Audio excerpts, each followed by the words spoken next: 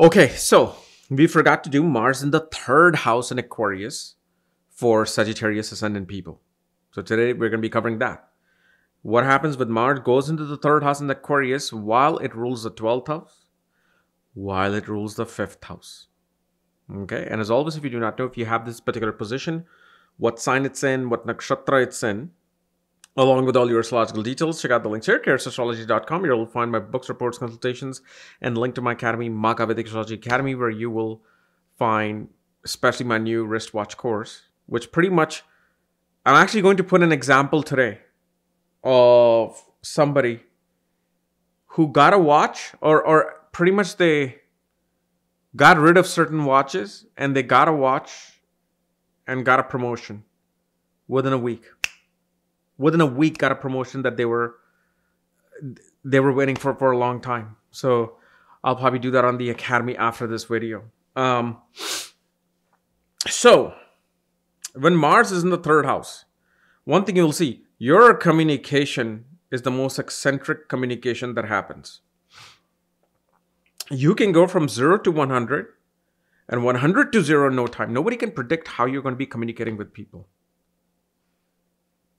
Especially with Mars and Aquarius, you will see a lot of Wi-Fi issues occur. Where your friend, your spouse can log on to some Wi-Fi, you have trouble. You always have to do 2 or 3 things before you log on to some Wi-Fi, unless, of course, Jupiter is somehow blessing this Mars. Younger brother and husband, both are very eccentric with their thinking.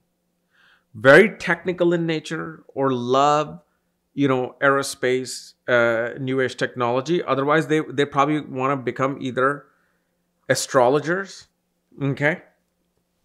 Or, especially with Aquarius, you will see husband and brother, or one of them, will have a dual career. Like complete opposite. Like, for example, somebody is a financial stockbroker or financial broker in a bank, and when they come home, they do tantric sadhanas and they help people through tantra, or they help people through astrology and vastu. It's like the very eccentricity in their life and behavior, and especially they coming up in life, it either would have felt like pretty much like a penance that they were doing. Everything they had to do, they felt like their one hand was tied behind their back and one foot was up. And now they have to perform things, which means they become frustratingly hard. But if they align, and whether it's your brother, especially in a female star, will be their husband, when they align themselves with your particular planetary placements, they find calmness. For example, if Mars has Ketu right in front, or Mars, Mercury, both are in front of Mars, they're going to be probably going to go towards chartered accountancy or electrical engineering. Or if they switch to these particular things happen, especially because they're married to you. And one of the other things that happen is this person cannot get along with their bosses. Major fights happen with bosses, especially if, more so from the ascendant, if Mars is in the third from the moon, they cannot work under someone. Because again, you can look at things from different perspectives. Okay, like for example, if Mars is in the third from Venus, okay, they will not be able to take commands of their spouse in their business. Or whatever work that the spouse would be doing, they'll always criticize that work.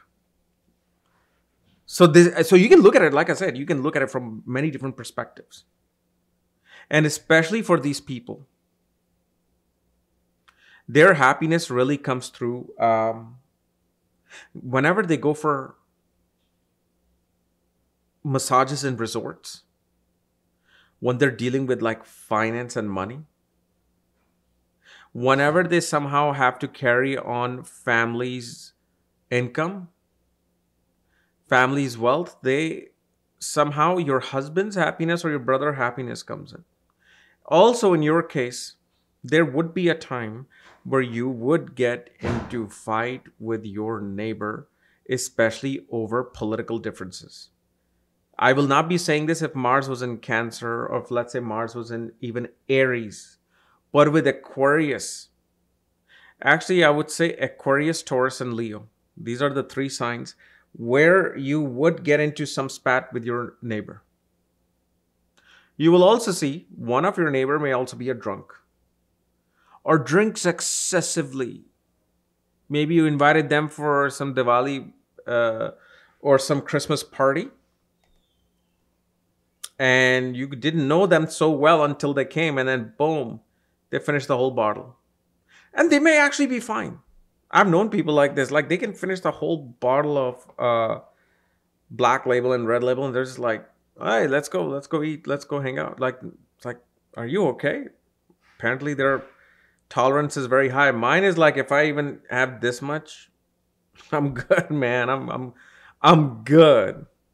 You know? So yeah, that mine never peaked, I think.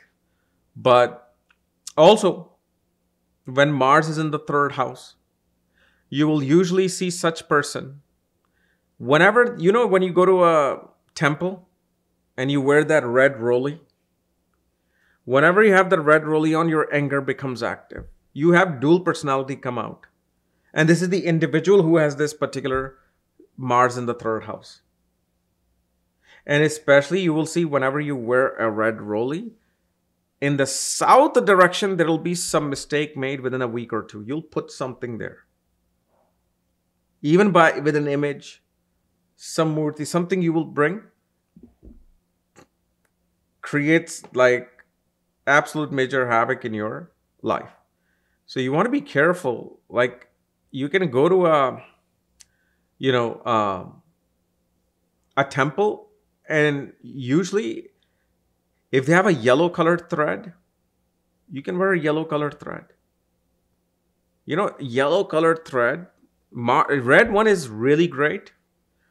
But even with this Mars, red one can be excellent if certain planets are supporting Mars.